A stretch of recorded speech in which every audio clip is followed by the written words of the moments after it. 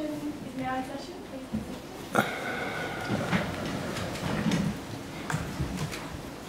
proceed. Zor. The Commission pleases. We have one more witness to call in relation to the home loan part of this block of hearings. That witness is Mr. William Ranken. Yes. Mr. Ranken, would you come into the witness box, please? Mr. Ranken, would you prefer to take an oath or would you wish to make an affirmation? Affirmation. So affirm the witness, please. Just repeat after me. I solemnly and sincerely declare and affirm that the evidence I shall give will be the truth, the whole truth, and nothing but the truth. Do sit down, Mr. Ranken. Thank you. Yes, Dr. Collins. Yes, thank you, Commissioner. Would you state your full name? William Andrew Ranken. And is your business address 833 Collins Street, Docklands? Yes, it is. And are you the lead of the homeowners team at the ANZ Banking Group? Yes, I am. Mr. Ranken, have you received a summons to appear before the Commission? Yes, I have. And do you have that with you in the witness box? Yes, I do. Would you hand that to the Assistant? Your Honour, I tender the summons. Yes, that will be Exhibit 1.85, summons to Mr. Ranken. And Mr. Ranken, have you made a witness statement for the purpose of these Royal Commission hearings? Yes, I have. And do you have a copy of that with you in the witness statement? Yes, I do. Commissioner, I tender the witness... before I do that, is there a correction, Mr. Ranken, to be made to the witness statement on page 11 in paragraph 59, little b, Roman 6? Yes, there is. And is the correction to delete the last two words of that subparagraph and superannuation? Yes, it is. With that correction, Mr. Ranken, are the contents of your statement true and correct? Yes, they are. Commissioner, I tender the witness statement. Mr. Ranken, have you been good enough to strike through the words that you wanted corrected and initial those? Oh. Just initial them if you would. Thank you very much. Exhibit 1.86, witness statement of Mr. William Andrew Ranken. No questions. Yes, Ms. Hall. Mr. Ranken, you're responsible for ANZ's home loan portfolio, is that right? Yes, it is. And you estimate that portfolio is currently estimated as being a $265 billion portfolio? Approximately, yes. Yes. Now, could I ask you to turn to the first exhibit to your witness statement, Mr. Ranken, which is ANZ 800 314 0001. Aye. And could we have the first and second pages of this document displayed on the screen, please? This is an extract of ANZ's 2017 full-year results. Yes, it is. And we see from that in FY17, ANZ had approximately 1.008 million home loan accounts. That's correct. And this represents an approximately 15.7% share of the home loan market. That's correct. And the average loan size was $262,000. Yes. And the average loan to value ratio at initiation was 69%. Yes. Could you explain the loan to value ratio, Mr. Ranken? The loan to value ratio is a mathematical figure taken when you compare the size of the loan against the value of the underlying asset. Thank you. Now, ANZ offers home loans through 5 channels, is that right? Yes. And those channels include a broker distribution channel? Yes. And the proportion of, excuse me, the proportion of ANZ home loans that originate from brokers is significant, do you agree? Yes. Can I take you to the table at paragraph 42 of your statement?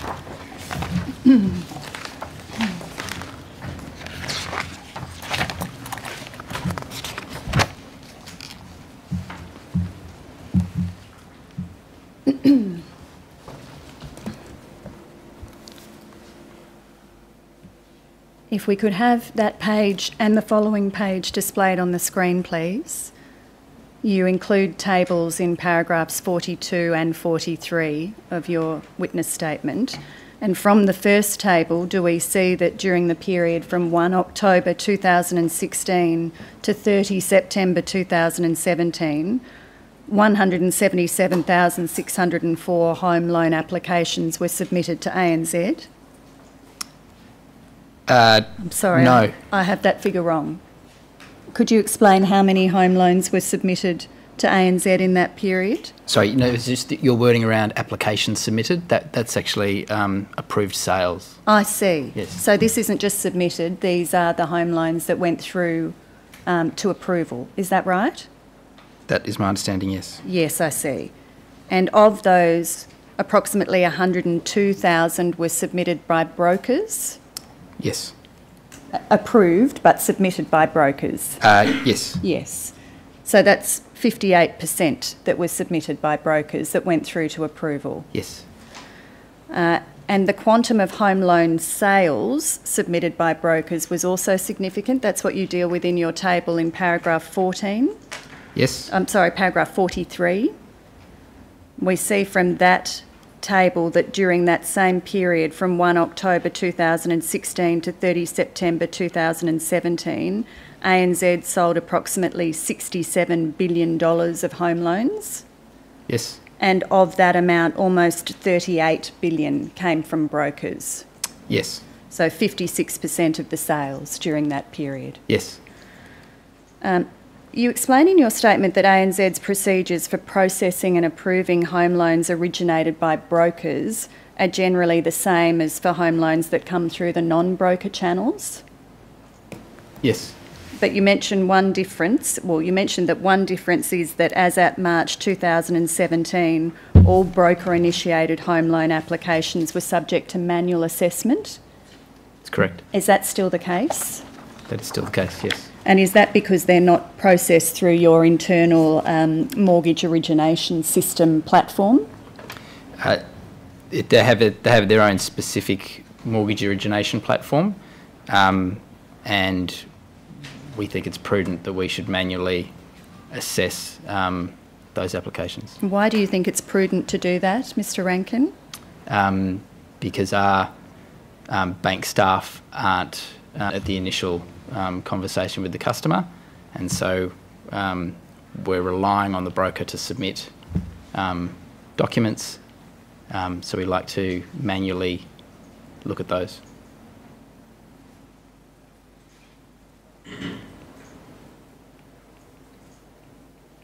Is the process for broker-originated home loans still partially automated? Yes. In what way? What part of it is automated? The assessment of the automated part is where we look for the credit score by getting a query to the credit it's VADA or Equifax, the bureaus, credit bureaus. Yes, so that portion is automated. Any other portion automated?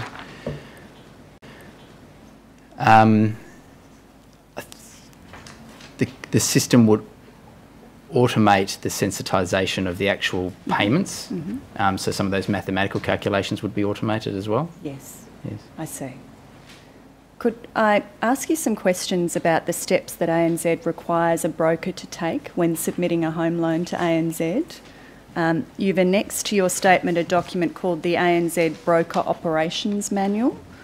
That's the second exhibit to your statement, ANZ 800 314 0003. And you explain in your statement that this document sets out ANZ's expectations in relation to any home loan application submitted by a broker. Is that right? Yes.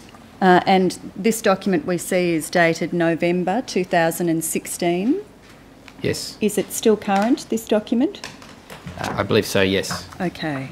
And could I ask you to look at 0048 in that document?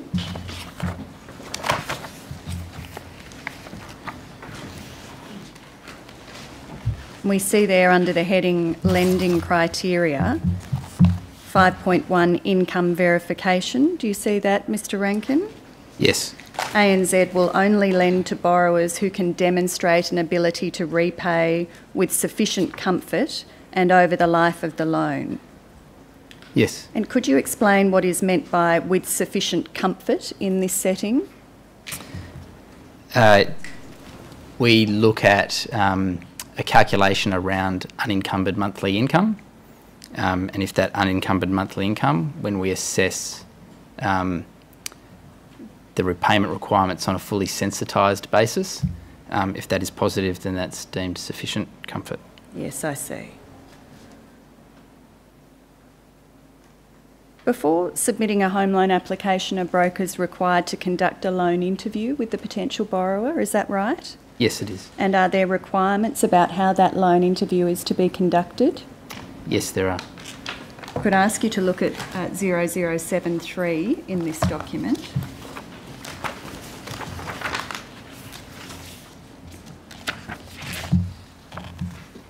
See there 6.3 loan interview? Yes. And 6.3.1 purpose of the loan interview? Yes. And I'd ask you to look at 6.3.2 during the loan interview. The loan interview must be conducted in person by the originator who has been accredited by ANZ and not by any other person.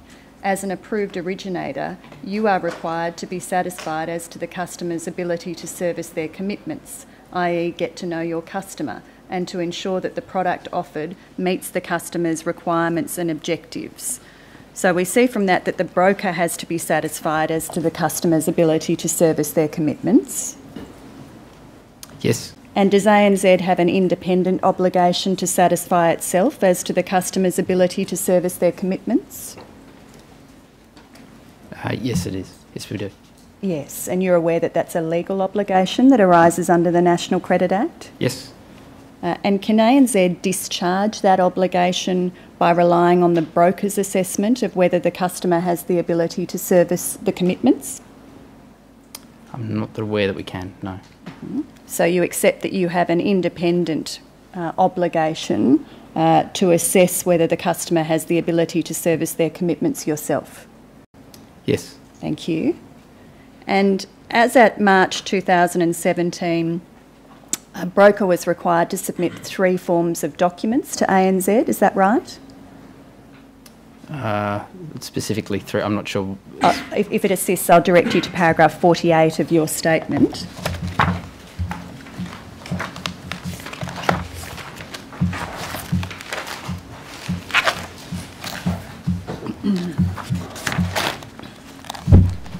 Do you see there, Mr Ranken, a reference to 3 documents: a completed online home loan application form, a statement of financial position signed by the customer, and supporting documentation? Yeah, so when you said 3, supporting documentation could be many. I was wondering why you limited to 3. So that could be a bundle of documents. Yes. So 3, components. 2 individual documents and 1 bundle of documents. Yes. Which is the supporting documentation. Yes. And is that still the case, that brokers are required to submit that documentation to ANZ? Yes. And the first 2 of those documents, the online home loan application form and the statement of financial position, they're completed by the broker with information that's to be collected by the broker from the customer? That's correct. And the statement of financial position, the second document, is to be signed by both the broker and the customer? That's correct. All right. Now, could we move then to the steps that ANZ takes, having received these, the 2 documents and the 3rd set of documents from the broker? The documents are entered into ANZ's internal system and the assessment process commences, is that right? The details are already entered into with the online home loan application form by the broker. Yes. They're then passed through to ANZ systems via various gateways and things. You deal with this in paragraph 52 of your statement. So the information's received into what you've described as MOS, which is ANZ's mortgage origination system. Yes. And then the assessment process commences, which you explain involves a combination of automated functions and manual assessment by a member of the ANZ assessments team. That's correct. Is that still the case? That is still the case, yes. Yes. Now, the automated component of the process includes the steps you've described in paragraph 53 of your statement? Yes. I see you've used the word including there in paragraph 53. Were there any other steps to the automated component of the process that you did not refer to in your statement?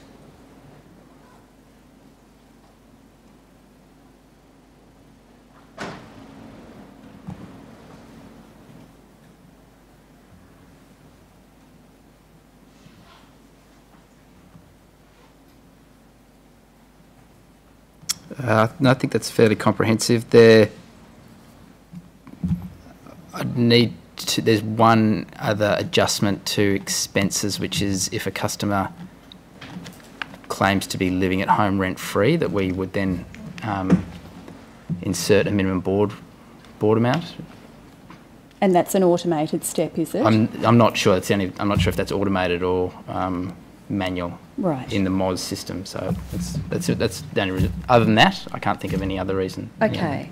And the steps that you've referred to here as comprising the automated process as at March 2017 are still the steps within the automated process? That's correct at the point of assessment, yes. Yes. And the steps that you described there include in 53B, the initial calculation of uncommitted monthly income, or UMI. Yes. And the UMI in general terms is the amount of money available to the customer after all monthly expenses have been deducted from their net monthly income?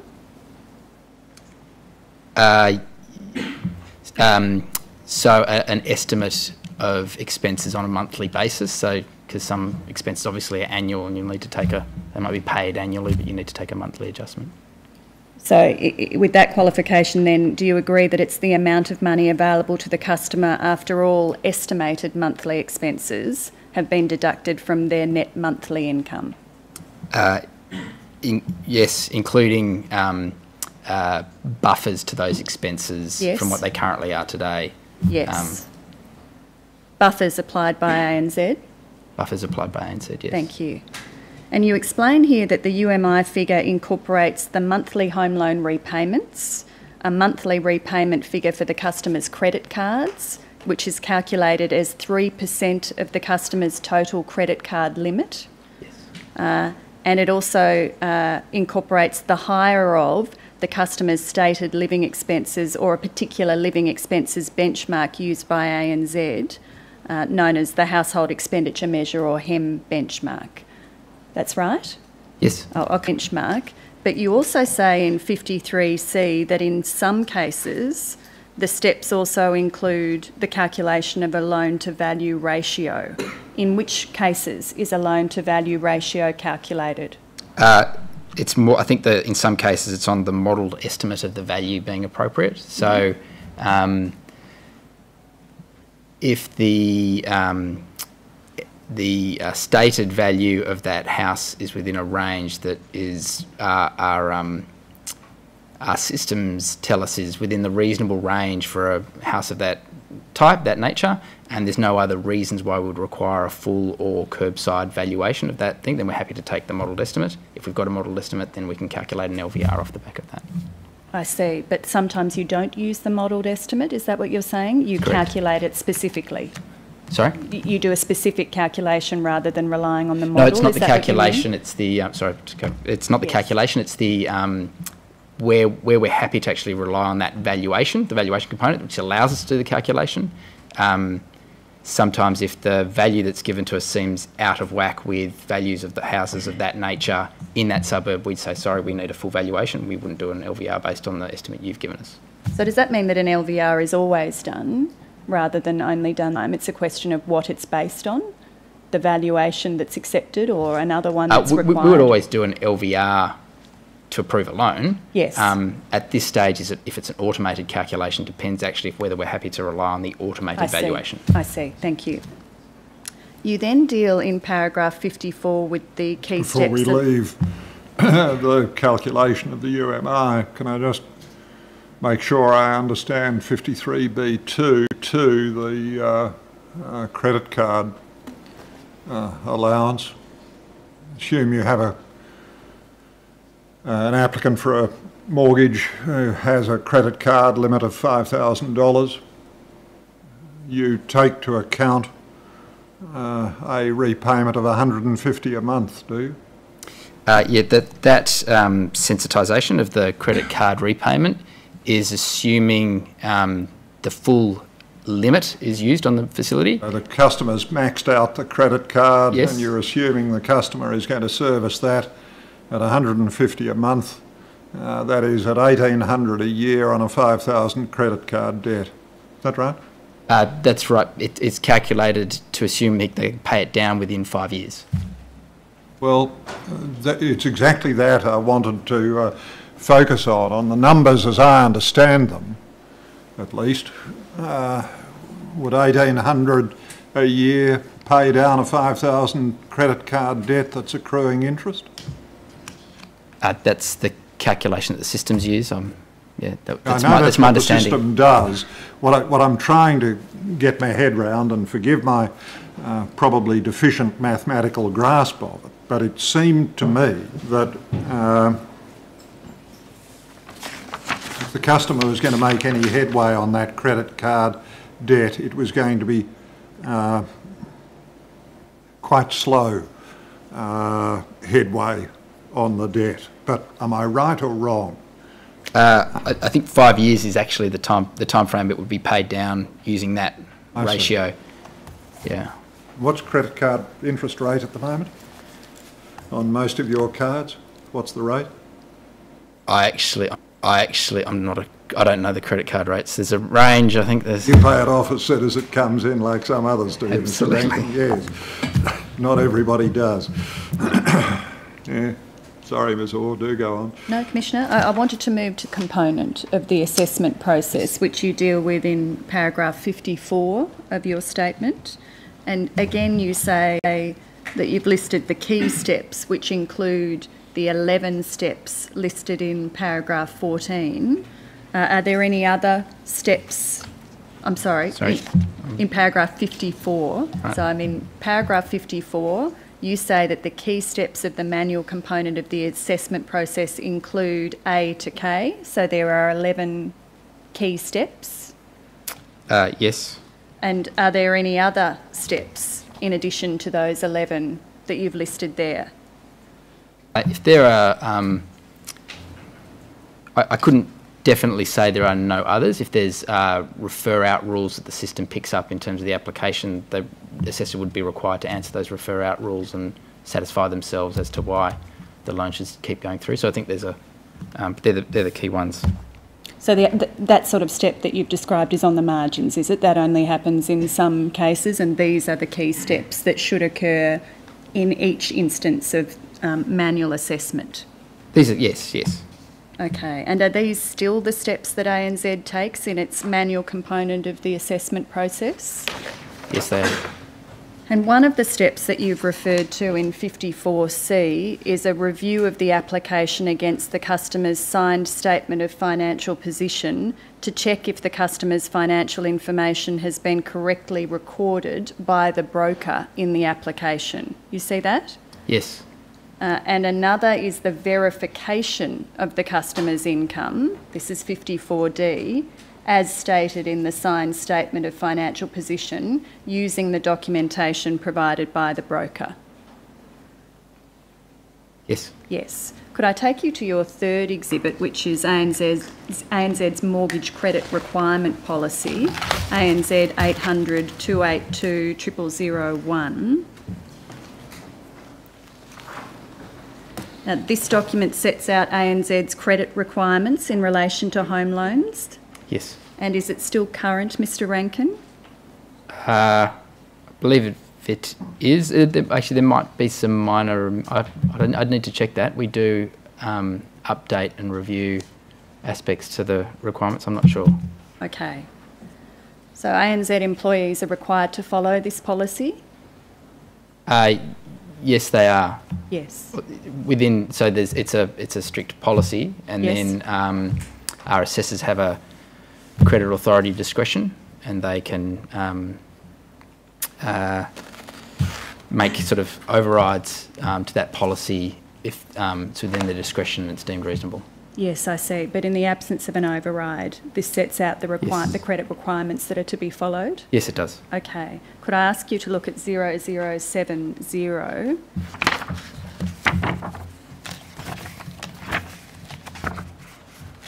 And could we have 0070 and 0071 on the screen together, please?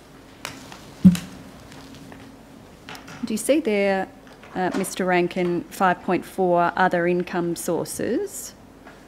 Yes. So ANZ recognises in this document that customers may have a variety of sources of income. Yes. And one of those sources is government benefits. Yes. And at 0072, we see the way this document deals with government benefits. Down the bottom of the page, government income sources. Government benefits may be used in servicing calculations on a limited basis as they are designed to provide a very basic standard of living. Government benefits are split into 3 categories. Benefits that may comprise the applicant's total income, i.e. benefit can be the sole source of the applicant's income.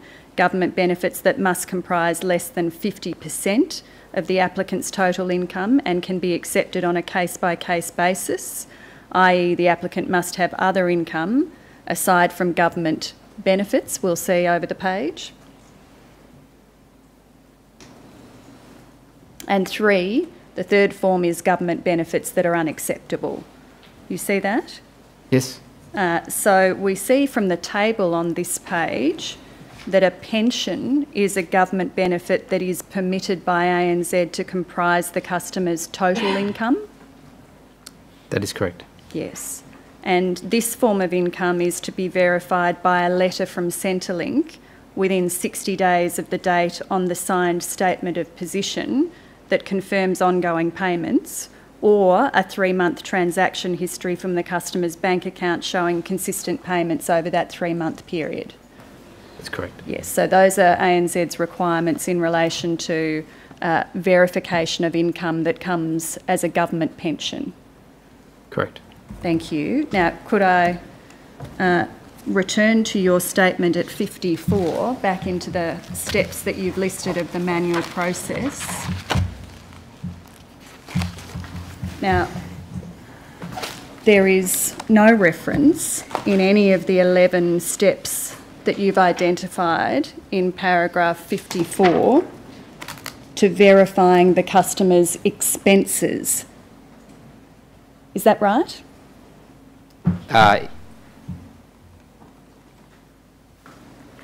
54.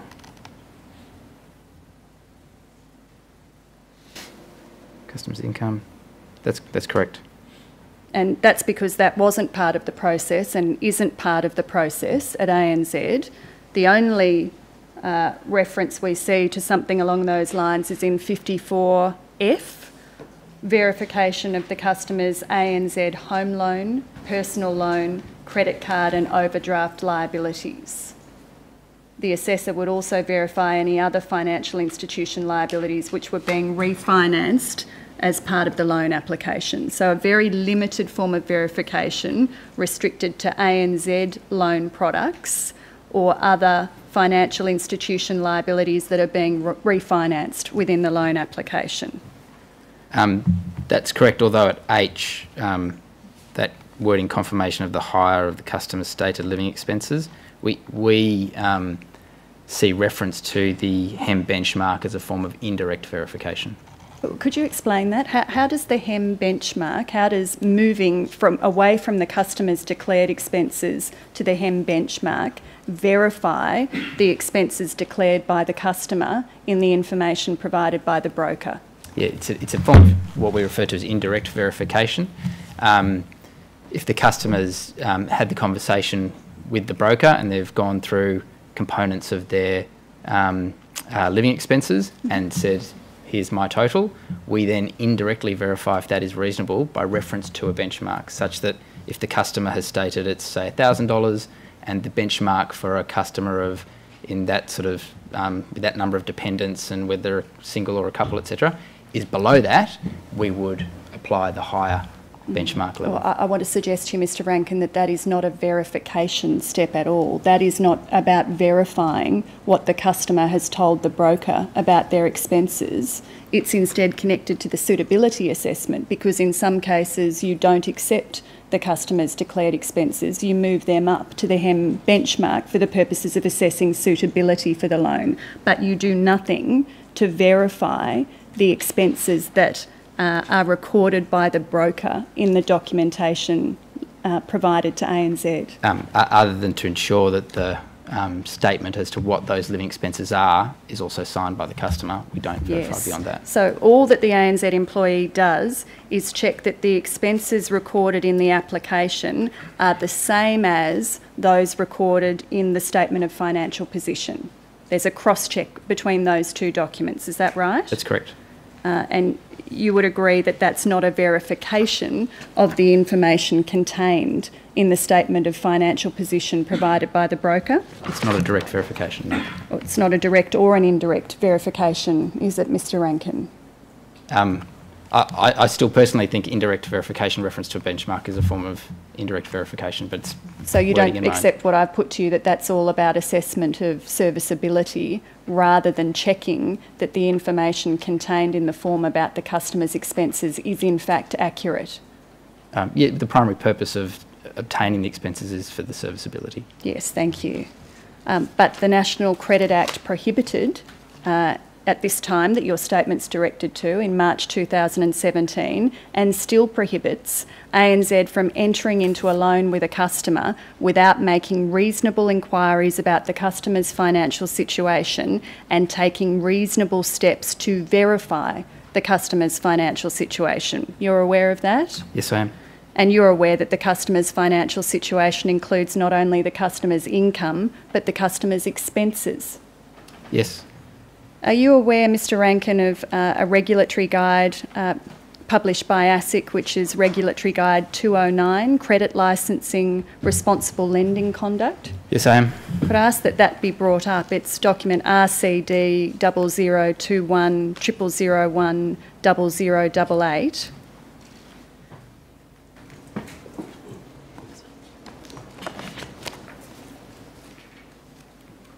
And could I take you first to page 16 of this document, Mr. Ranken?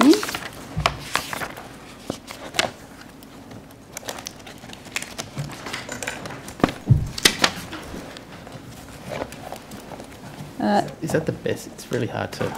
I think we can move in on particular parts of it. It's 209.32 that I wanted to ask you questions about. You said you were familiar with this document? Yes. Yes, so you understand that this is the guidance provided by ASIC to assist entities with complying with their responsible lending obligations under the National Credit Act? Yes, it's about their expectations of... Yes. Yes. Yes, and do you accept that these are reasonable expectations in this document? Do you disagree with any of them? There's aspects of it that I personally still wonder how it would be possible to operationalise to the letter that they've got there. And what are they, Mr. Ranken? It's their concept of scalability, specifically where they say every, I think the words they use in the document is every situation must be considered on its merits, and then your procedures must be appropriate to that. And what do you disagree with about that? I don't disagree, it's just that I find just putting an operational hat on, it makes it very complex to design processes that, make sure you adhere to that in every single circumstance. There's so many variations on people's circumstances. Do you accept that you need to adhere to it in every single circumstance involving every single customer? We need to take reasonable steps to, absolutely, reasonable steps, absolutely. Yes. So I just want to understand the scalability problem. Is it because ANZ has so many customers that it's difficult to have systems in place that permit that? It's not the number, it's the variations in individual customer circumstances, and just the subjective nature of reasonable, that type of thing. Right. Well, if any of these parts that I refer you to, Mr. Ranken, are parts that you take issue with, you'll tell me as we go? Yes. Yes. So can we start with two? Just before we leave that, can I just come back to the scalability issue that you think presents operational difficulties? Depends whether you treat scalability as something requiring a degree of variation over a curve, or whether you take the top end of the curve, doesn't it, Mr. Ranken? There's no difficulty if you took the top end of the curve, that is the worst case scenario, and said, right, regardless, we're going to apply this in the worst, the standards that would apply to the worst possible case, the hardest possible case, we're going to apply those across the board. There'd be no difficulty about that, would there? You could do that. The reality of that situation would be, for simple cases, we would be having very onerous processes and procedures. The complexity, the cost and the time of implementing that for every application would be significant. There's a trade-off, isn't there? Yeah, there's a customer benefit trade-off, yes. Or at least the bank regards there as being a trade-off, is that right? Regards it, and yeah, we have experience where that would be the case. Let me just make plain what lies behind the question, because at least an available point of view may be, I don't say it is, an available point of view may be that the trade-off is between administrative convenience and obeying the law.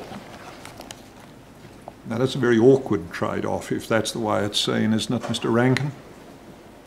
I think ANZ takes its obligations, legal, regulatory and others, very, very seriously. We're very focused on complying with those. We want to do that in a reasonable level, and I guess it's down to that subject to nature of the word reasonable. Yes.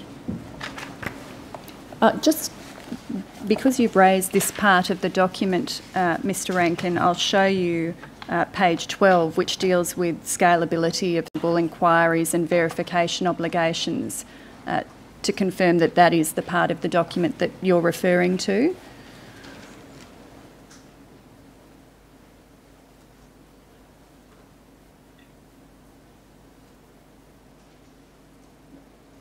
You see there the reference to we consider, ASIC considers that the obligation to make reasonable inquiries and take reasonable steps to verify information is scalable.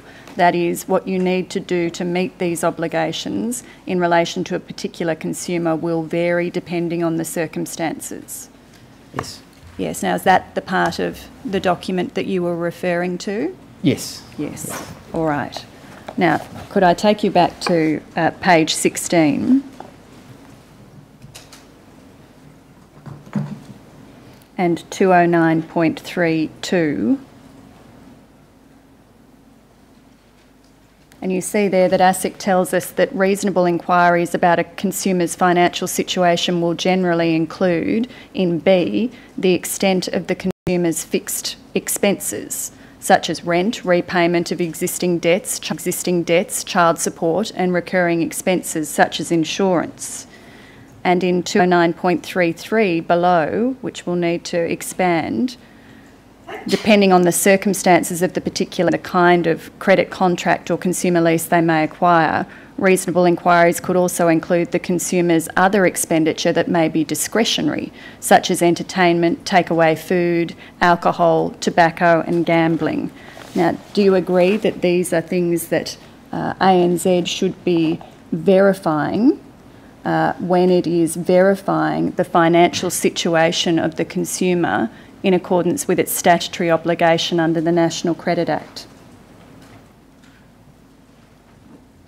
Our processes on those categories are to have a conversation with the customer, understand what their stated expenses are, and then to the extent to which we need to consider whether they're at a reference to the benchmark. But you don't have a conversation with the customer when the information comes from a broker, do you? The broker has that conversation with the customer at their initial interview. And as we've established, you don't do to verify what the broker tells you about the customer's expenses. You don't do anything to check that that information accurately represents the customer's expenses. Their general living expenses, no. Okay. Why is it in the broker's interest to pin the customer down? Why is it in the broker's interest to interrogate the customer when the customer reports living expenses as X dollars a month? What's in it for the broker to say, oh, are you sure? Is that right? Up to the individual broker, I suppose. They're acting as agent for the customer. Well, are they? There's a nice question about who's agents who, who's the agent for who in this transaction, but we can have a debate about that later. But do you agree with me there is no incentive for the broker to interrogate the customer about expenses? They have their own obligations under their own licensing requirements to ensure the product's not suitable for the customer and understand their customer's position. And there's no incentive because they know the bank will default to hire of declared expenses or HEM. Is that right? Yes. And they know that the bank will do that, or at least it would be open to a broker to conclude that the bank defaulting to HEM was seen by the bank as the bank meeting its obligations about responsible lending. Is that right? You still require the initial conversation with the customer about their living expenses and then referencing it to the HEM. Yeah. It's both steps. You know, having interrupted you, let me take you back to just this question of UMI, the uncommitted monthly income, isn't it? Is it? Yes. That the proper understanding of the yes the acronym? We all end up talking in acronyms.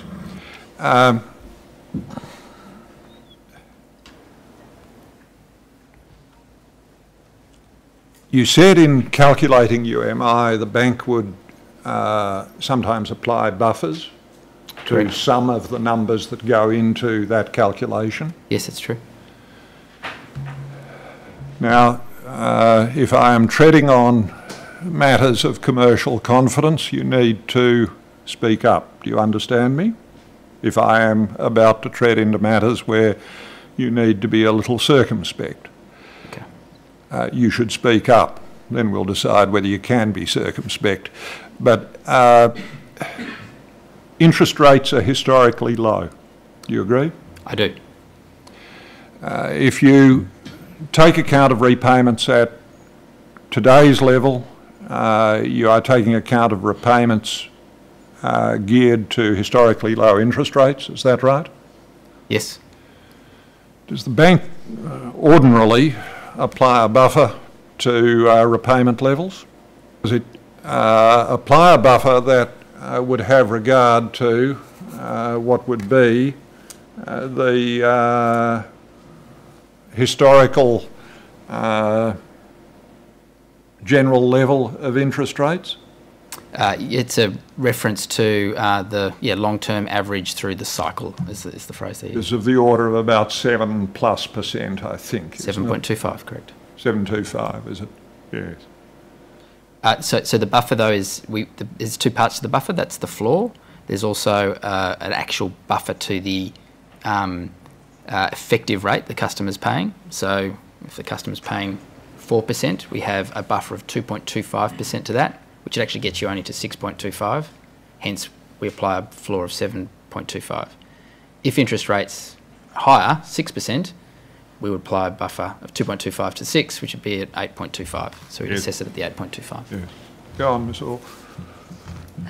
Could I ask that you look at page 20 of this document, Mr. Ranken, and clause 209.46 on that page? You see there that ASIC tells ANZ and others that you are obliged to take reasonable steps to verify a consumer's financial situation. Generally, this will require some positive steps to verify the information provided by the consumer. Do you agree with that? Yes.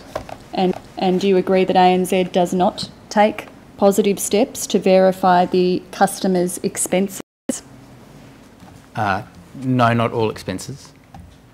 I'm sorry, you agree, but you confine your answer to only some of the customer's expenses, is that right? So the general living expenses, which is one component of customers' expenses, as we've repeated many times today, we take their stated level that they attest to, and then we can reference that to the HEM benchmark. Mm-hmm.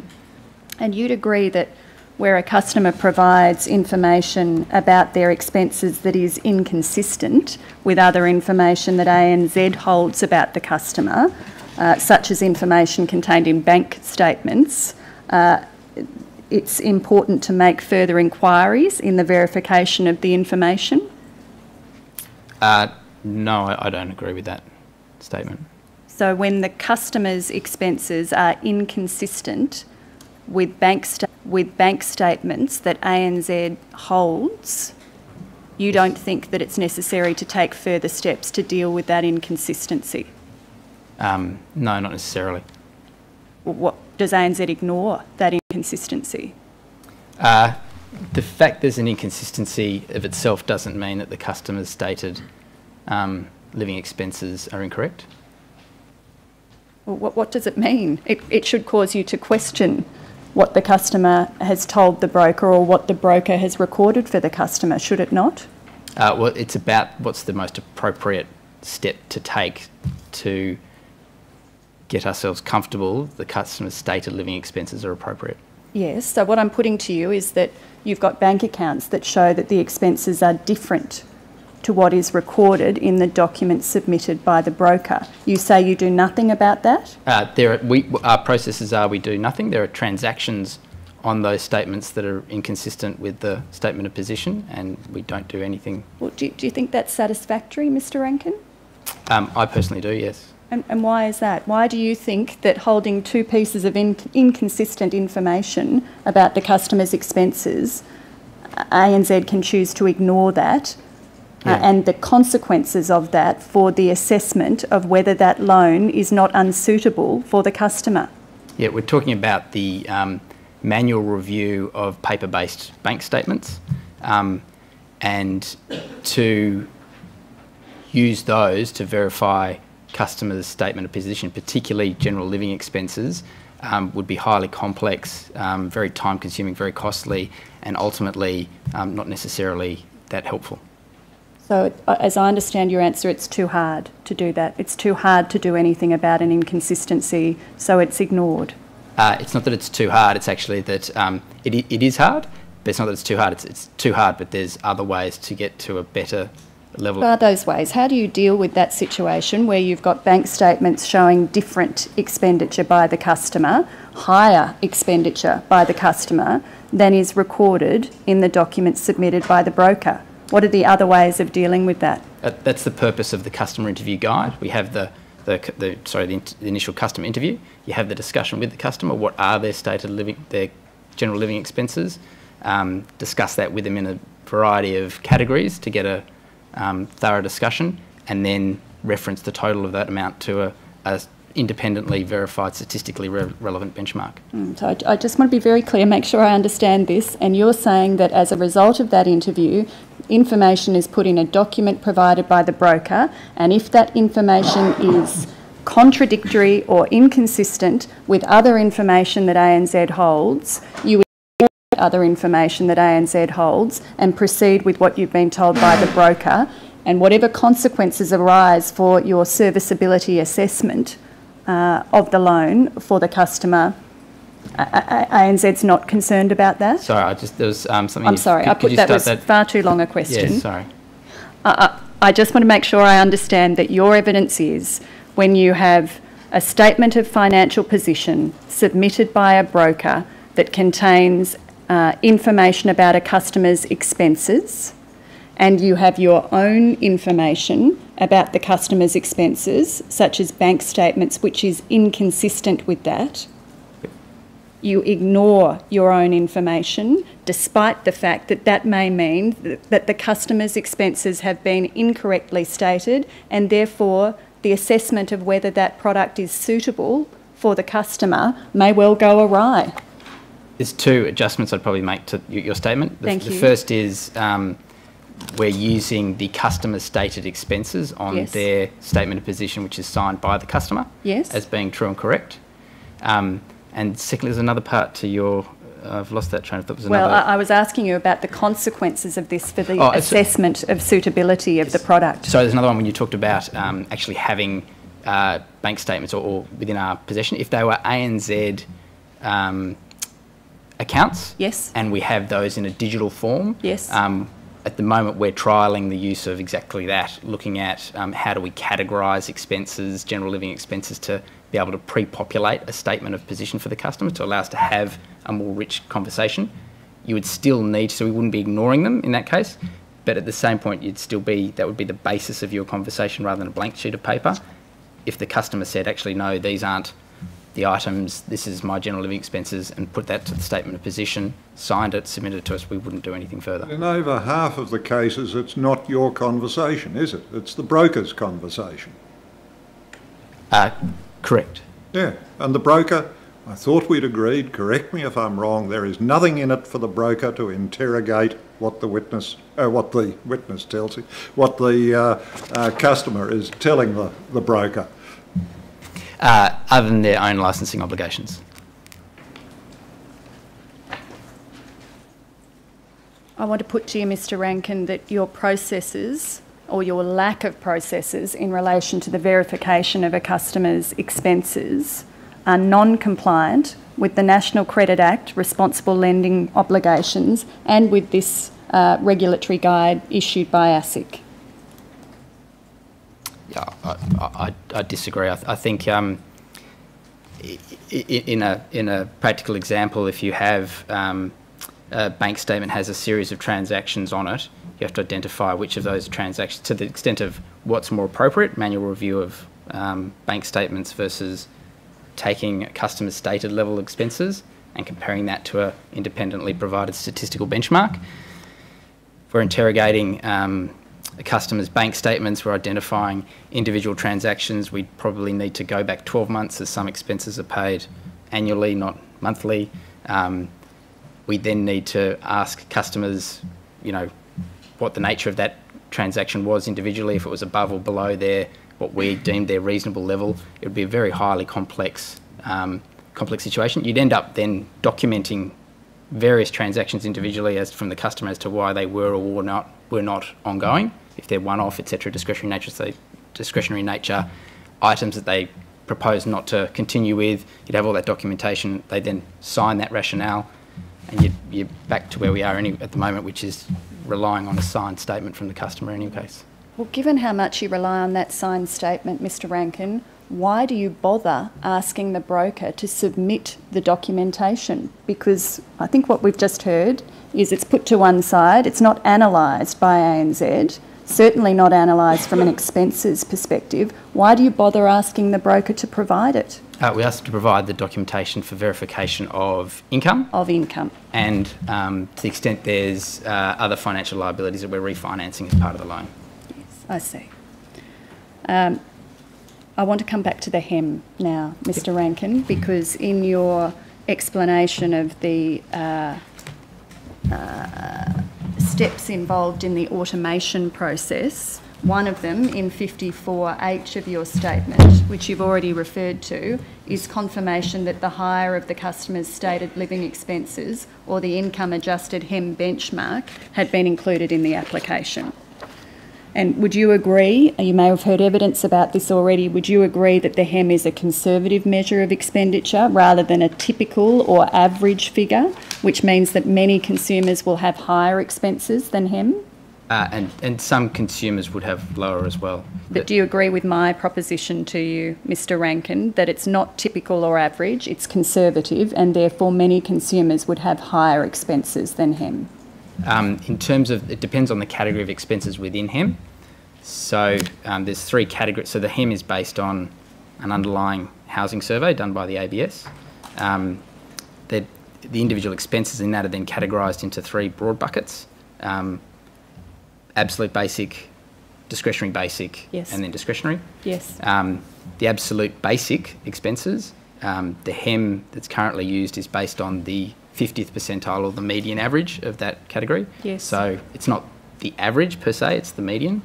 So 50% of observations are above that number and 50% are below that number. With the discretionary basics, take the 25th percentile. So 1 in 3 Australians spend more than that on those discretionary basic categories, and 1 in 4 Australians would spend less than that. Do you accept ASIC's characterisation of HEM as a conservative measure? I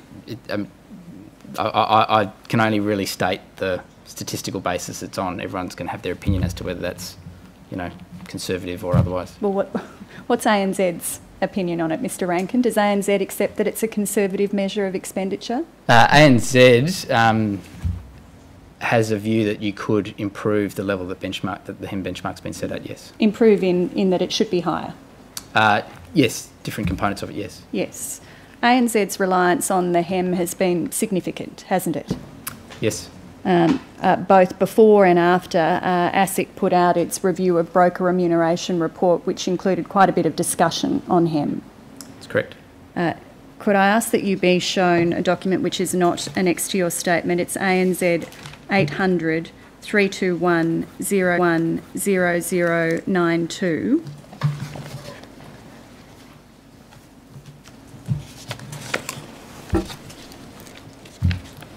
Now, in April 2017, KPMG undertook a review of ANZ's home lending processes. Yes. And they did that at the request of APRA. That's correct. And this is a document that produces the results of that review. That's correct. And you're familiar with this document, Mr. Ranken? Yes, I am. And could I ask that you look first at 0093.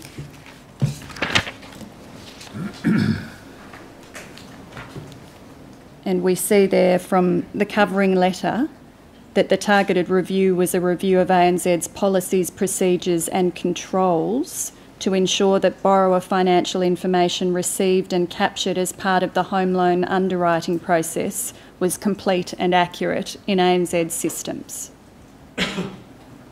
Yes. Now, could you turn to 0095?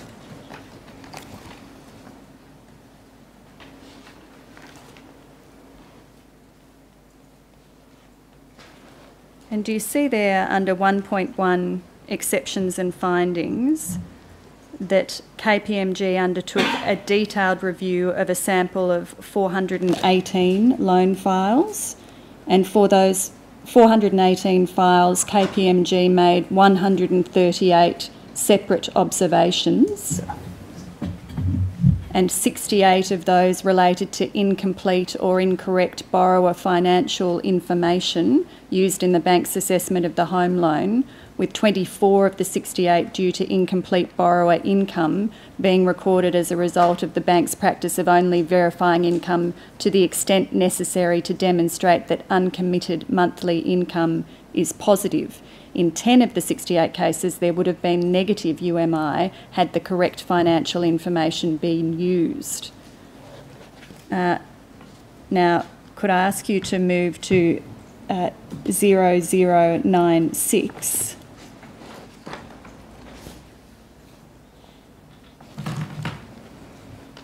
And do you see there under the table that KPMG expressed concerns about the highly manual nature of the systems and loan assessment process at ANZ, which made it prone to error? Yes.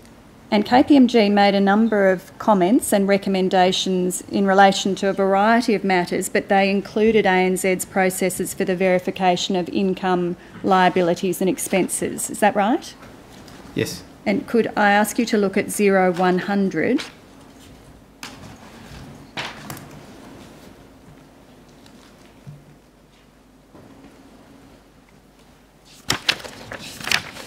Do you see there, under the heading Expenses in the table, ANZ policy,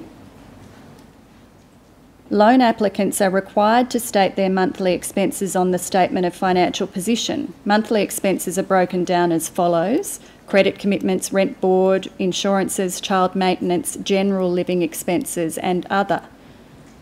Credit commitments are verified for ANZ liabilities, but are subject to the same limitations for non-ANZ liabilities as outlined above. Other expenses such as rent or board and insurance are not verified to external evidence. Other general living expenses are not further broken down. They are not verified as such, but are compared with an income-linked household expenditure measure, and ANZ adopts the higher of the two amounts.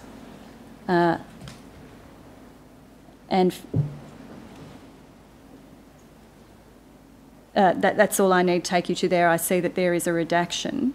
And then if I could take you to point 132 and 131, if they could be displayed on the screen at the same time, we see what you've already told us. KPMG found that the officer or assessor would use the amount stated by the customer on the statement of position. I'll just wait till that comes up so you can see that, but I think that's been your evidence already. Yes. In which case we can move straight to 103, where we see the percentage of files that KPMG reported involved the use of the HEM. So at 103,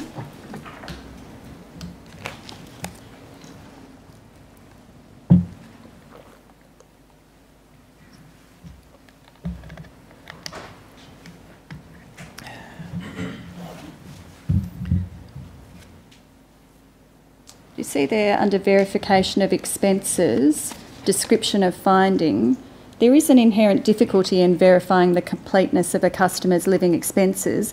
The bank's policy is to adopt the higher of customer stated living expenses or the HEM benchmark. We noted a heavy reliance on the HEM benchmark, with 73% of files tested defaulting to the benchmark.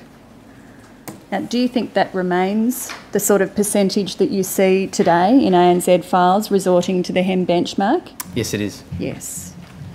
And KPMG made a number of recommendations about your policies in relation to the verification of expenses. You'll see those at 101.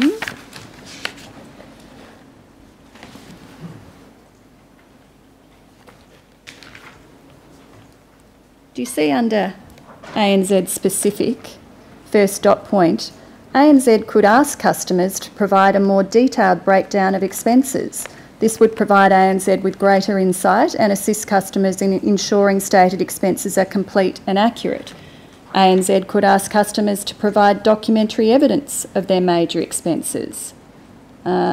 And then third dot point, in order to address the risk that customers fail to disclose major items of expenditure, ANZ could ask customers to supply bank statements for their main transaction accounts, as well as credit card statements.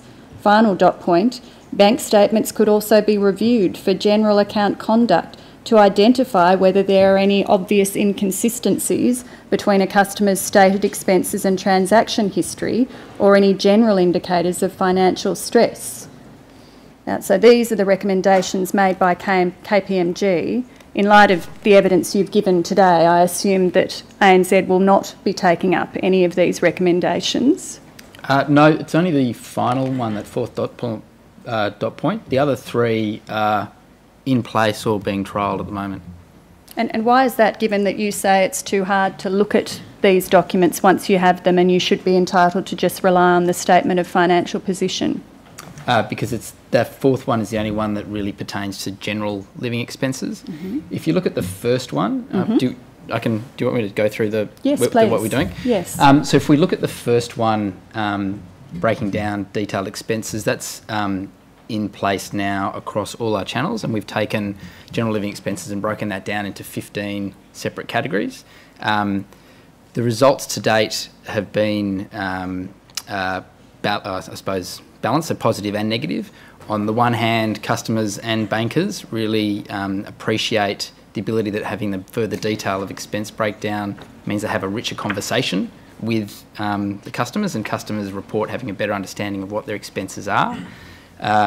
The actual outcomes are, though, that the amount that still have to default to him as a result of even breaking that down further is it hasn't changed a bit.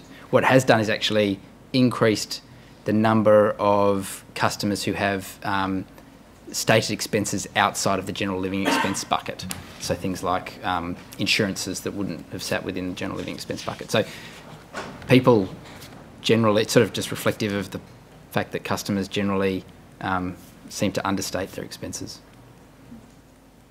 Is there anything else you'd like to say about this? In the second dot point, documentary evidence of major expenses, we're trialling that at the moment, just within, I think, our proprietary channels, looking at 3 months of bank statements. The trick there is, can you identify from the transaction history, you know, the way that transaction's actually recorded, whether it's actually enough to allow you to say, oh, that's your rent, or oh, that's a child maintenance expense, or what it is. So it's just, but again, those are for the bits that are outside the general living expenses category. And that's not for the broker channel? We haven't, so we tend to trial new things within our proprietary channel first until we bed down the process and get rid of all the bugs before we roll it out to the broker channel. Main transaction credit card statements, high level review, the credit commitment. So that third one's around, can we see payments to other financial institutions as a way of identifying if there's a previously undisclosed existing home loan or personal loan, etc. Yeah. So those three are either in place or underway, it being trialled. Being trialled in the proprietary division. Yes, and if they're successful, we would likely roll that out if we can, you know, make sure that the process works appropriately and is you know, achieving all the things it needs to. And the fourth dot point is not being taken up, the idea that you could review bank statements for general account conduct to identify any obvious inconsistencies. And that's the one where, as I previously stated, that the complexity, the time, the cost for the benefit, we don't think that that's a material uplift to having the detailed, you know, in combination with the first one, having the detailed conversation with the customer, them attesting to that and signing that's the correct statement of position, and us referencing that to an independent statistical benchmark. So is the answer yes, it's not being taken up at the moment? It's not being taken up. There's one exception to that, I suppose, is that, and in this report we talk to some strategic solutions we're looking at where ultimately a lot of this hangs on the quality of that conversation you're having with the customer about their stated living expenses. We are investing heavily towards, it requires an industry initiative where you could actually transfer digitally those transaction amounts between banks such that we could then look at those individual transactions, categorise them into different buckets of expenses, bring that together in a summarised position and present that as a pre-populated statement of position to a customer based on their, you know, whether it's 3 months, 6 months, or probably likely 12 months. And that would then form the basis of a good conversation with the customer. Here's your last 12 months of expenses, neatly summarised and categorised across a range of bank statements or bank accounts you have, including credit cards. You'd still need to have that conversation. How many of those aren't one-off and non-recurring? They'd still have to refer to, ultimately we'd still be relying on a customer's stated number, and then we'd still prudently have to refer that to an independent benchmark. Just staying with those first 3 dot points, as you say, you've rolled them out or beginning to roll them out in the proprietary channel. How would they work in the broker channel? Would you have the broker do that, or would the bank do that? The first one is rolled out in all channels. So it's the breakdown of living expenses. So the brokers do that already. Yes, and so dependent on the broker there. What about the second and third? How would we roll it out in the broker channel? Yeah, I'd be hypothesising about a process that we haven't yet bedded down in the proprietary. We're only in trial.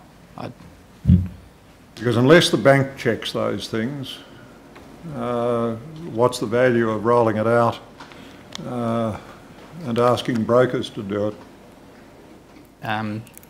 Ultimately, it's the bank that's going to have to do the checking, isn't it? Sure. If we can make it easier for the brokers to even have that conversation, say by the pre-populated statement of financial position, that would be great.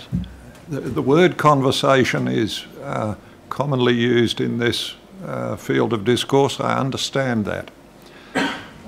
But can I come back to that basic question? What's in it for the broker to make sure that the client is telling the truth or facing the truth, not that the client's misleading, but that the client is facing the truth of his/her expenditure? There's nothing in it for the broker, is there? If the broker at the moment is writing a lot of loans that go into default within a short period of time, that would come up on our dashboards and would warrant a detailed file review of their files. And if it was seen that they weren't exercising their obligations appropriately, we'd look to consequence manage of that, which could be disaccreditation with ANZ. Commissioner, I tender this document. That will be Exhibit 1.87, ANZ 800 321 0092, KPMG Targeted Review 2016-2017.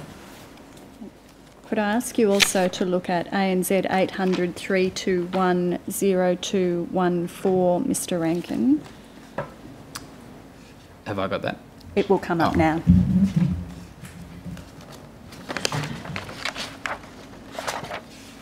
This is a letter dated 18 September 2017 from ANZ to APRA dealing with the findings of the KPMG review. Are you familiar with that document? Yes, I am. I tender that document, Commissioner. Exhibit 1.88, ANZ 800 321 0124, letter ANZ to Horton APRA. I want to return to deal with one final limb of the the manual component of the process that you've described in your statement, Mr Ranken, and that's referred to in 54J of your statement. One of the steps is the recalculation of the customer's UMI, the uncommitted monthly income, based on the financial information determined through the steps above. Yes. Yes, so having done all of those steps, the uncommitted monthly income is revisited, is that right?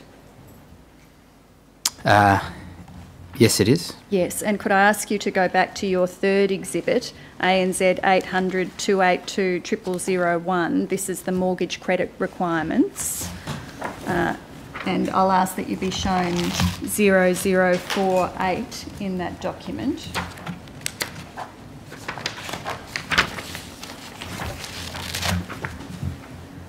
So we see there that this part of the mortgage credit requirements deals with assessing the ability to repay. Credit facilities are only to be offered to borrowers who can demonstrate an ability to repay over the life of the loan. And the way that's done is by looking at this uncommitted monthly income. If the UMI is positive, then the customer is considered to have the capacity to repay. And the UMI, as we've discussed, is determined by deducting from net income personal living expenses, credit commitments, and any other regular fixed commitments the borrower may have. This is ANZ's policy about assessing the ability to repay. Yes.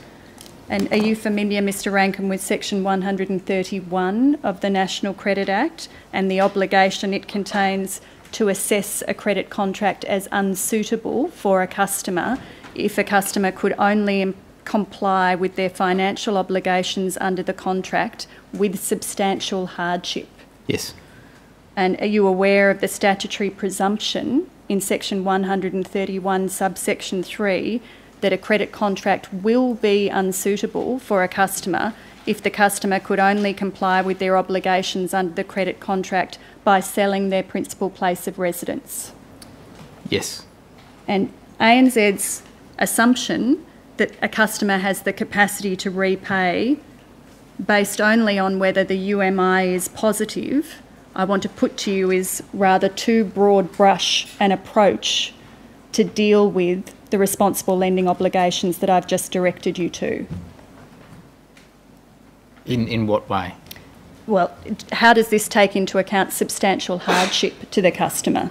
There is a positive figure at the end of the day. We don't know what that positive figure is. It might be small, but there is a positive amount, and therefore ANZ assesses that there is an ability to repay. Where in that does ANZ assess whether that leaves the customer nonetheless in a position of substantial hardship to meet their obligations under the contract? Yeah, so it looks at that calculation of UMI. It looks at firstly the items of income, to the extent that any of those items of income are seasonal or potentially have a level of volatility in them. There's buffers applied to those levels of income, so we reduce those amounts. So we're sensitising the income level. Then we look at the major expense items and then general living expenses. We take the higher of what the customer says. So if the customer says, these are my living expenses, those are my income, that's my income level. We've sensitised down the income. We've then sensitised the any existing credit limit, obligations they have for other credit contracts, such as if they've got existing home loans or personal loans or credit cards. We then put buffers above what they're currently paying on those to ensure that those obligations.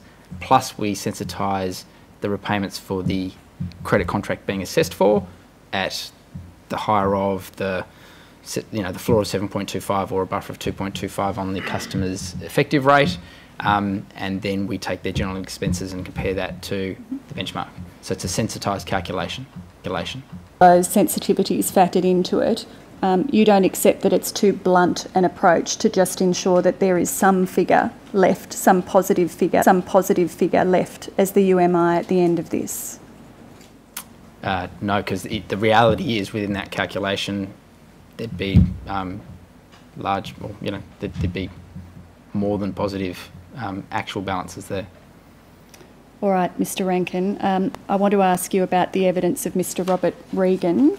You heard, I hope, the evidence of Mr. Regan on Friday afternoon, and you've read the witness statement of Mr. Regan. Yes, I have. And the bundle of documents that Mr. Regan provided to his broker and which were provided on to ANZ are annexed to your witness statement, is that right? Yes, they are, although if I recall in his witness statement he talks about utility bills that were provided, but we've not seen those. I see. So perhaps with the exception of the utility bills. There was 2 points there, utility bills and something else, but that I remember. So what's contained in your exhibit WAR7 are the documents that ANZ got from the broker, from Mr. Regan's broker, is that right? That's correct. And one of those documents was a letter from Centrelink dated the 4th of February 2016? Yes. Now, I think you've also... I'm sorry, I'll just find the reference so that can be 3076 for you. 3076, thank you, Mr. Ranken. Now, you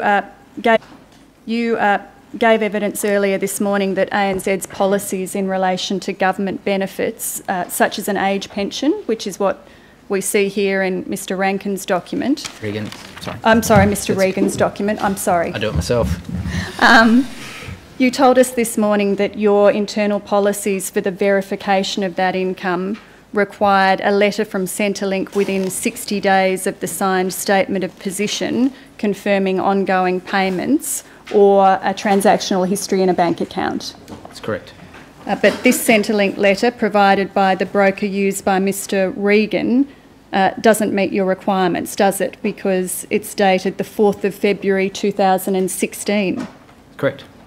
So ANZ did not receive documentation that allowed it to comply with its own policies for the verification of Mr. Regan's income. No, that's not correct. That's why the bank statements are omitted. Well, the bank statements, according to your policies, needed to be for a 3-month consecutive period, showing consistent receipt of the income over that period. Do you say that you had 3 months' worth of bank statements for Mr. Regan? No. No. So you did not have documentation from Mr. Regan's broker that enabled ANZ to comply with its own policies for the verification of income? No. It's an example of what we call an override, which is where assessors have a credit authority discretion where they can still comply with the spirit of the policy, then they'll do that. Well, are you confident that there was an override rather than just a failure to comply with your policy? Yes, confident it's just an override. I'm sorry, could you repeat that? Yes, I'm confident that's an example of an override. And what's the basis for the override here? We have the statement from Centrelink. It's for the life of it's a pension. The nature of the income is that it's for life. We have no reason to believe that the Centrelink pension would be cancelled for this customer. What we're trying to verify is what's the actual amount. And it's, as you can see here, it's when you compare it to the bank statements, it's actually a slightly higher amount in the bank statements. We've seen one bank statement, there's 2 payments of that, fortnightly payments. The assessor would have said, that's fine, that's all I need. I don't need to get another couple of months. It won't show me anything new. And have you annexed any documents to your statement that override and the basis for that override? No, we haven't. No. Are there any documents that record that there was an override and the basis for the override? No, recording of overrides for verification has only been in place since the end of September last year. So right. They weren't in place at this stage. So does that mean you're assuming, Mr Ranken, that there was an override because you have no documents from which you can satisfy yourself that that in fact occurred? Yeah, those were the words I used, I was assuming. Yes. You don't know whether instead this was just someone not complying with your policies? Not complying with the strict letter of the policies, yes. Well, you said before in answer to my questions that the mortgage credit requirements are to be adhered to by ANZ employees. Yes. You don't resile from that? No, they do, but obviously I think I also mentioned that our assessors have credit authority discretions. So the policies are written in very strict basis, and the assessors have, depending on their level of training, the level of experience, they have a level of authority to apply discretion to those policies to ensure the spirit of the policy is still met, but the specifics could be such that there's the benefit of adhering to it versus the negative customer impact of requiring to go through the steps. It's not aligned. You're unable to say whether there was any discretion exercised or whether this might have just been an ANZ employee failing to adhere to your policies? The assessor, who is a credit authority holder, makes the assessment based on, I've seen this document, like it's in the file, what they've looked at.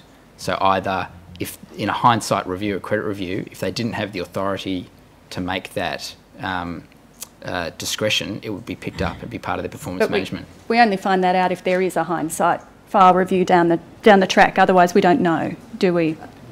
No, but our assessors are very paranoid about hindsight reviews. Yes, they take them very seriously. I see. It's also the case for Mr Regan, is it not, Mr Ranken, that the statement of financial position that was provided to ANZ by the broker misstated Mr Regan's income? Do you agree? His income? His income. Is it materially misstated, or is it, it's a dollar, isn't it? Are you aware that there was a loan review conducted on Mr Regan's file on the 15th of February this year? Yes, I saw that document. Yes, can I ask that be brought up? That's ANZ 800 141 3268.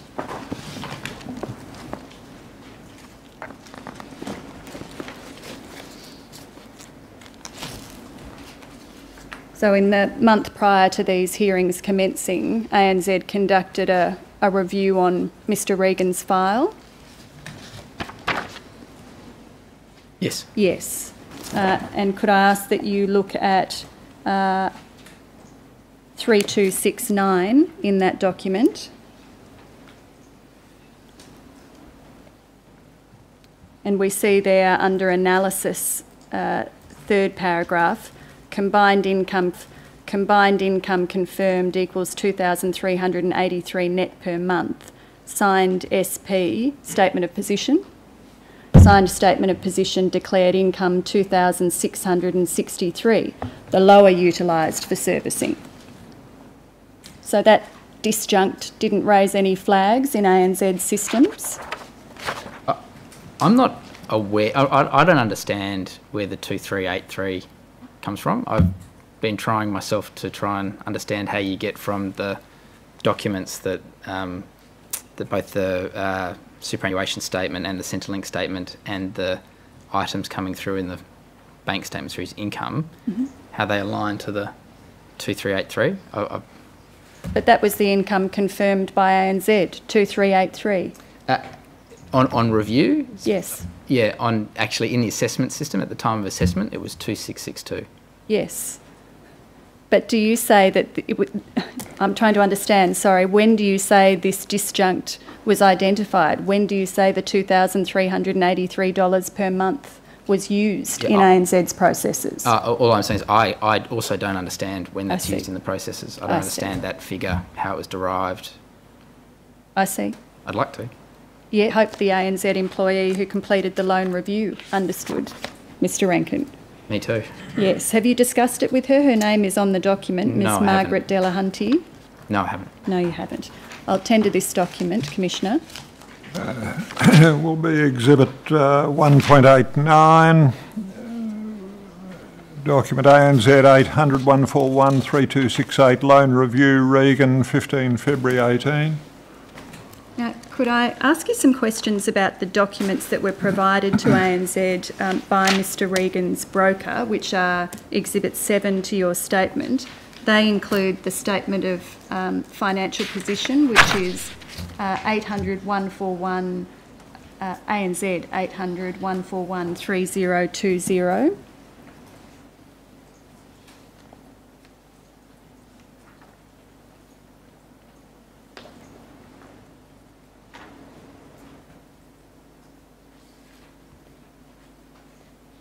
Now, do we see there, Mr Ranken, that Mr Regan's total living expenses are listed as $1,140 on an average monthly basis?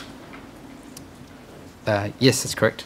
And that was about $50 less than the HEM benchmark figure of $1,189? That's correct. So ANZ's UMI calculator defaulted to the higher HEM benchmark figure of $1,189. Correct. And you've heard evidence from Mr Regan, and you've read his witness statement, that the figure that came to be listed in this statement of financial position, $1,140, underestimated his monthly living expenses by approximately $1,800. Yes. You've made clear in your statement that the bank statements that were provided to the bank for Mr Regan were used only for the purposes of verifying the income amount, not for expenses. That's correct. Now, can I take you to those bank statements, which are at ANZ 800 141 3066.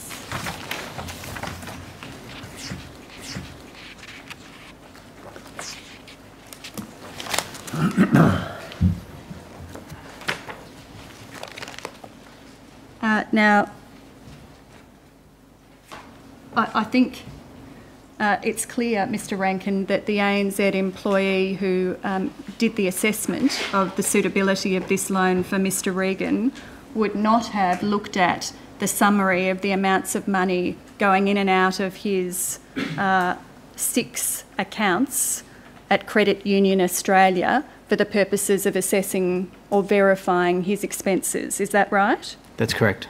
So the ANZ employee would have paid no regard to the fact that Mr Regan's Everyday 55 Plus account was approximately $4,000 up at the end of this month, but the Platinum Plus account was about $5,000 down, and the eSaver Reward account was about $15,000 down. That's correct. And it doesn't take more than a few seconds to see that, does it, Mr Ranken? No. And based on this, if someone had looked at it, it would have been obvious that Mr Regan's expenses in this month were much more than reflected in the statement of financial position. Yes.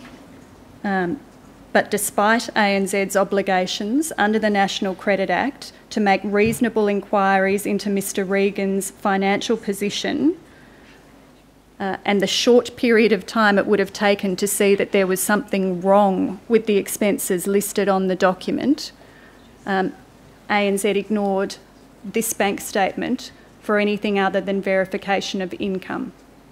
That's correct. Yes. The inconsistency with this bank statement to the signed statement of position. Yes. That's equally there in the revised signed statement of position that Mr Regan's submitted subsequently. In the revised statement of financial position? Yes, that Mr Regan submitted as part of his documents. Yes. Now, have you annexed that to your statement, Mr Ranken? No, I haven't. Right.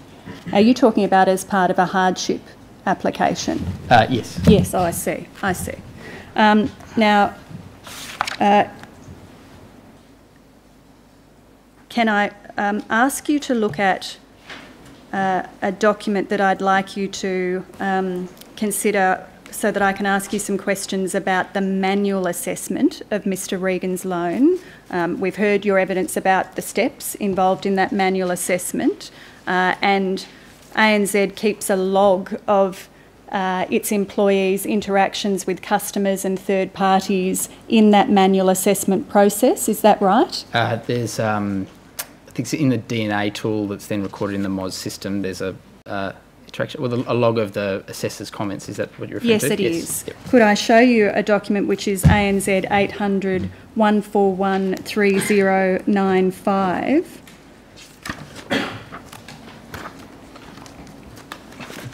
Is this the log of the assessor's comments, Mr Ranken? That's my understanding, yes. And can I take you to 3103 in this document?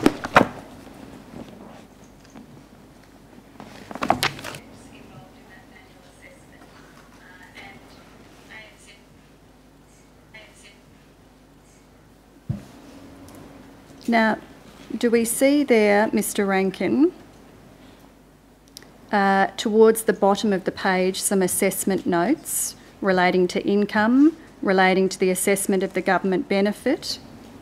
And do you see in the third starred point, government benefit assessed at $509 fortnightly.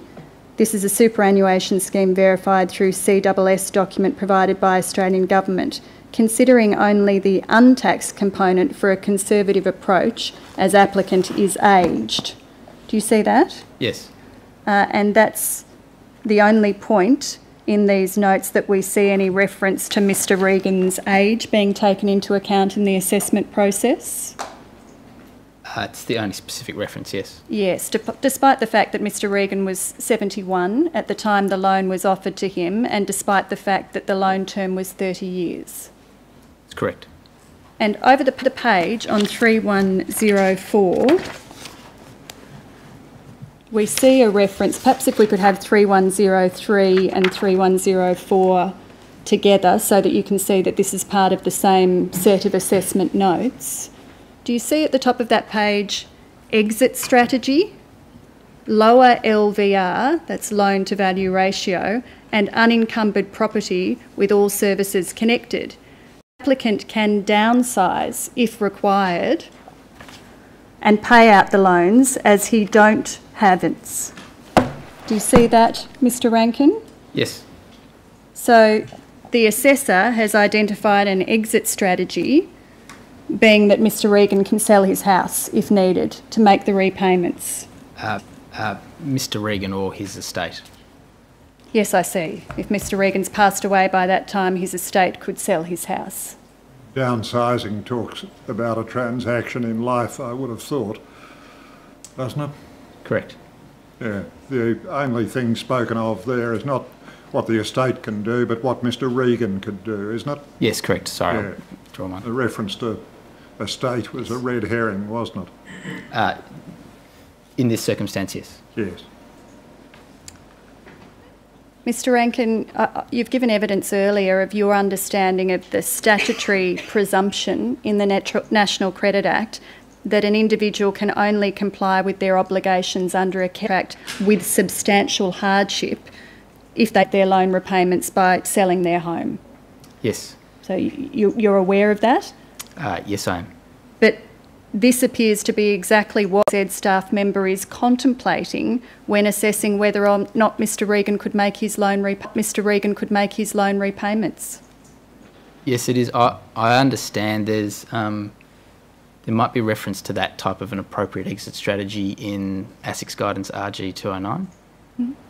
Do you think it's appropriate for the assessor to have been assessing Mr Regan's application for his loan on the basis that, if necessary, sell his house and downsize?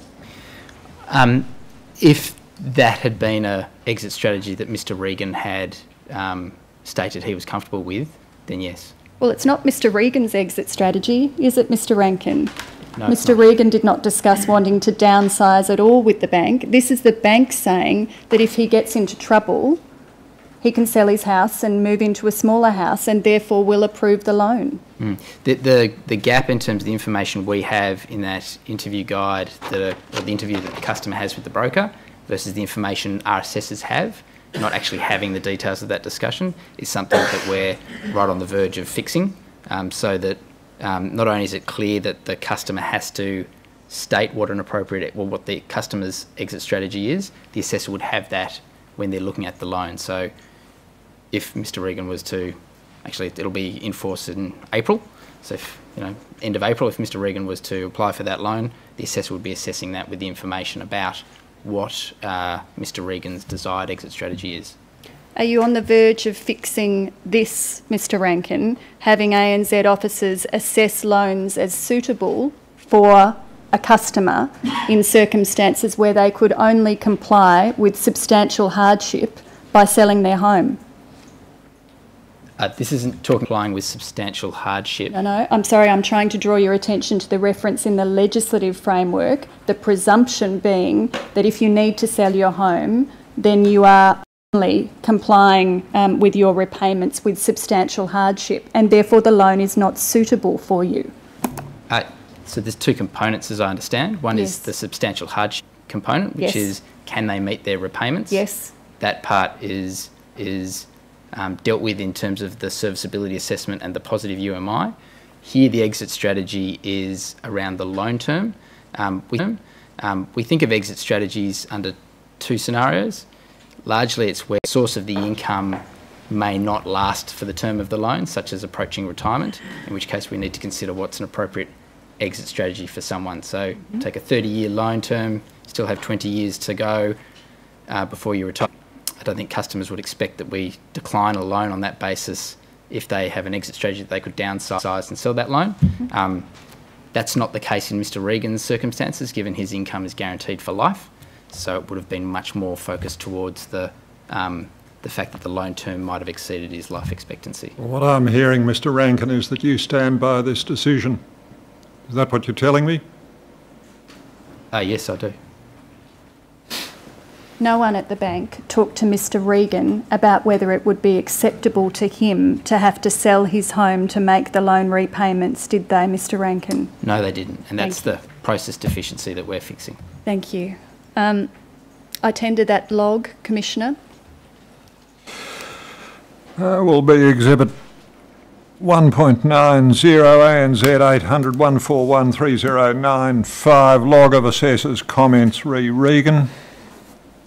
You tell us in your statement, Mr Ranken, that Mr Regan's loan was approved on the 15th of 2017. That's paragraph 59D of your statement.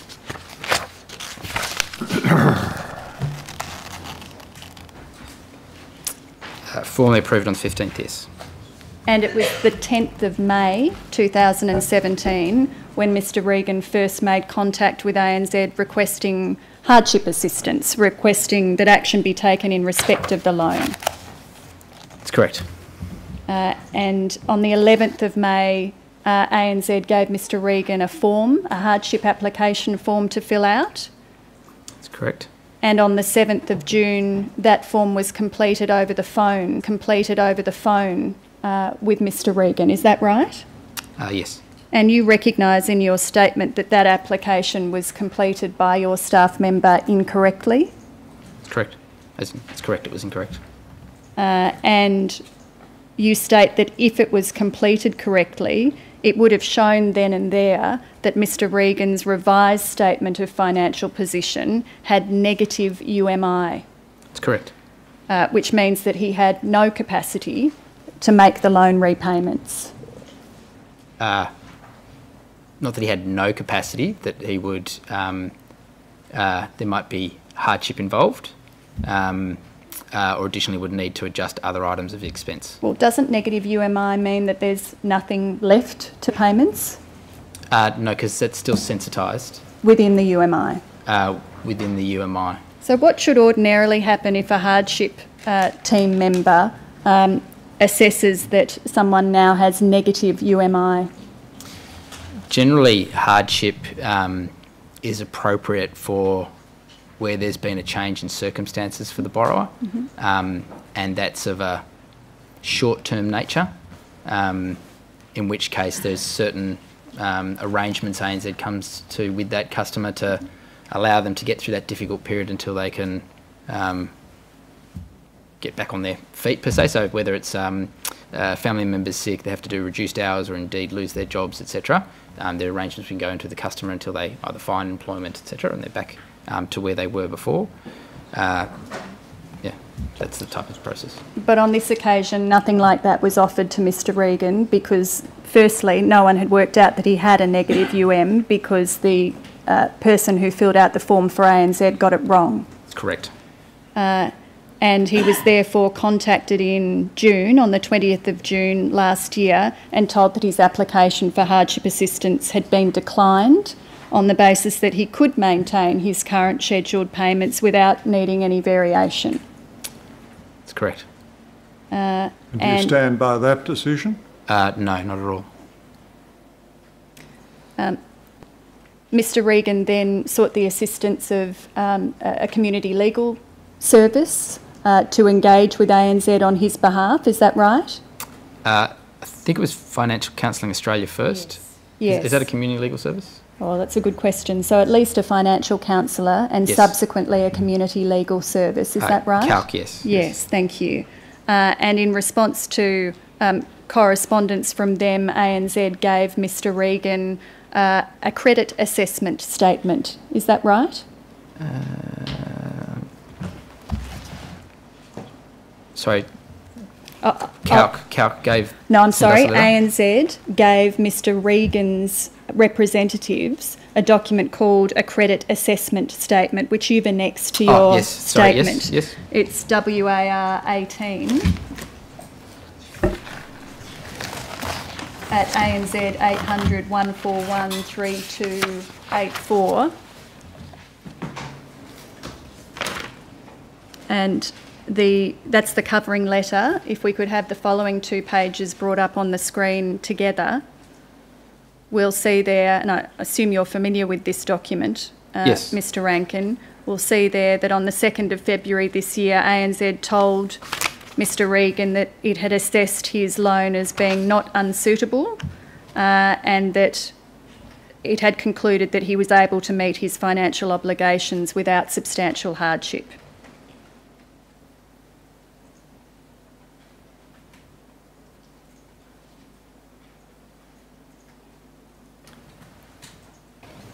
Yeah, it's my understanding is that that's referencing at the point in time that it was approved. Yes, I see. Yes, so yes. This is a document that ANZ is required to provide under the National Credit Act, is it not? If a consumer requests a document explaining the assessment that's been undertaken as to whether the loan is suitable for them or not, they're entitled to receive one. And this was a request by Mr. Regan's representatives for such a document, and it was provided. Yep. Yes, and it was provided in February of this year. Yep. Now, ANZ was provided with a copy of Mr. Regan's statement to this commission on the 8th of March this year. Do I have that? Do I have that? Mr Regan's statement is dated 8 March. It's in evidence and it can be shown. Do you accept that ANZ received a copy of that statement from the Royal Commission? Sorry, I thought you were in the... I'm sorry to have confused you. That's okay, I thought you were in the train of events. Yes. Yes, so I am in the chain of events. So having provided this credit assessment statement to Mr Regan's representatives on the 2nd of February this year, on the 8th of March this year, ANZ was told by the Royal Commission that Mr Regan would be giving evidence and provided with a copy of Mr Regan's statement. Yes. And on the 9th of March this year, the day after receiving Mr Regan's witness statement, Mr Scott Clark from ANZ notified Mr Regan's representatives that ANZ would provide a 3-month moratorium on his repayments. Is that right? Yes. I can have that document brought up to assist you, Mr Ranken. Take your word for it. I've seen a document of that nature, yeah. Yes, for the record, that's RCD 0014 0002 0001. So that was the day after ANZ received the statement. And then on the 15th of March 2018, the day before Mr Regan gave evidence, ANZ provided RCD 0014 0002 0002, a letter dated 15 March 2018 to Mr Regan's representatives. Is that correct? Yes. Mr Ranken? Thank you, Mr Ranken. Those documents are both in evidence, Commissioner, already. I have no further questions. Yes, thank you. Does any party other than ANZ who has leave to appear seek to cross-examine this witness? Very well. Dr Collins? There's nothing arising. Might Mr Ranken be excused? Well, Ms Orr, no. Mr Ranken, just before you leave the witness box, I want to give you one last opportunity. Do you stand by the decision to make the loan to Mr Regan? With the information that we had available at the time and applying the policies and procedures that we apply for those types of loans at the time, it was in accordance with our policies and procedures. Well, the answer is either yes or no. I take that as a positive answer, that is that you stand by that decision. I want to give you this last chance. Do you stand by that decision? In hindsight, it's hard to have that, make that clear delineation. At the time, with the same information available to us, the same decision would be made. Yes. Thank you. You may step down. Thank you, Commissioner. Commissioner, that concludes the evidence in relation to home loans in this part of the hearings. The next topic is add-on insurance, and the first witness will be responded to by barristers from a different entity. So if the Commissioner wouldn't mind a brief break. If I come back at, 20 to midday? Or yes, I think that should be 20 sufficient. to midday? Thank you, Commissioner. Yes, very well.